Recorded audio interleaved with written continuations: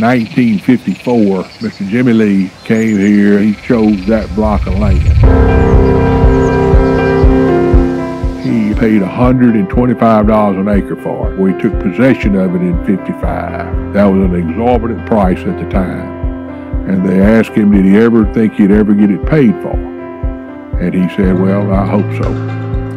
So he farmed under the name of Hopeso Farms from 55 to 77. My daddy bought the farm in 77 and took possession of it in 78. And then when my father got sick, and I came over here and took over, so I renamed the name and resurrected. That's how Hopeso got its name. Corn and soybeans down there, that's all we grow. Every year is different. This is my 55th crop, and every year is different.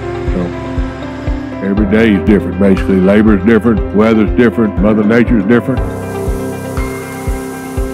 To build it back up, that's the reason we've gone with the rotation of half and half. You know, the corn builds it back up more than soybeans. And of course, crop rotation helps you. I would have just about done anything to get away from those pivots. I mean, they were good pivots at the time, but my dad bought the first one in '81, and we didn't start, doing this until 12. I would have done most anything to get out of the pivot business.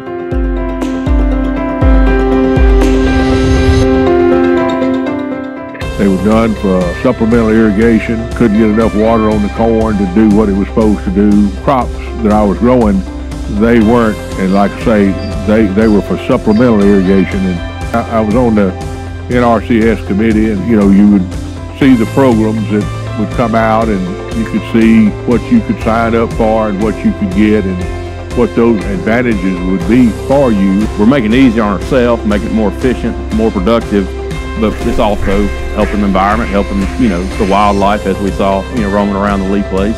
To be recognized, it's a great honor. Especially, I didn't really realize I was doing as much as I've probably done. It just made things easier for me to do, or to work, or to water, or get around with all the pads and the pipes and whatever, and control everything. But in the long run, it was good for the environment. He loves to leave his mark on the land. When I came back to farm, I didn't want his legacy to die with him when that time came, so I wanted to preserve what he had done. I'll never look at this place like I own it, but it's our job to kind of maintain it and make it better and give my kids, my grandkids, the same opportunity that I had, that he had. We've always tried to be stewards of the land, make improvements along the way, and he's dedicated his life to it.